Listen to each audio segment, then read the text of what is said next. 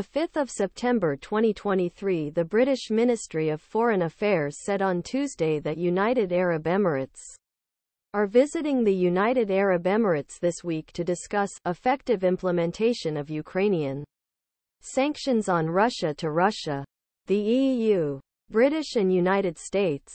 Senior officials from British and United States visit UAE this week to discuss effective implementation of our sanctions.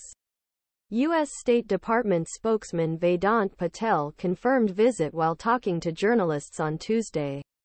And authorities said that we could keep Russian Federation responsible for war of aggression in Ukraine only. Wall Street Journal referred anonymous U.S. and European officials, senior USA, British and EU officials, Moscow against Ukraine in war that can help Moscow's goods stop UAE colleagues stop West countries, in response full-scale occupation of Ukraine, which he initiated in February 2022.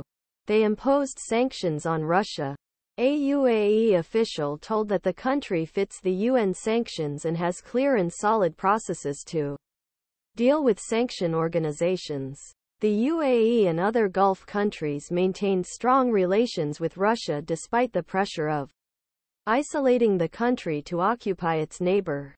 Emirati said that his country regularly discussed the conflict in Ukraine with Western allies.